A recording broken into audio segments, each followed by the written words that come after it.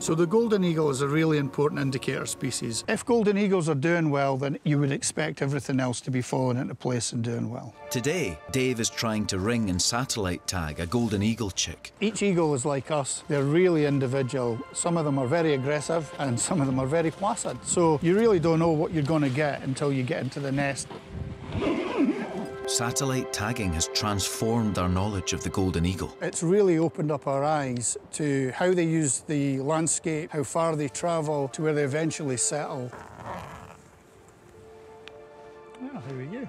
Now this bird is between 7 and 8 weeks old, and all these little bits of chick down that it's still got will all start dropping off within the next week to 10 days. So after ringing the bird, what we do is we take a few measurements, and then we look at the eyes, and this eye is really nice. And then if you look at this eye, this bird's probably blind in this eye. Every day you see an eagle is a great day, and it's a sight I'll never get sick of.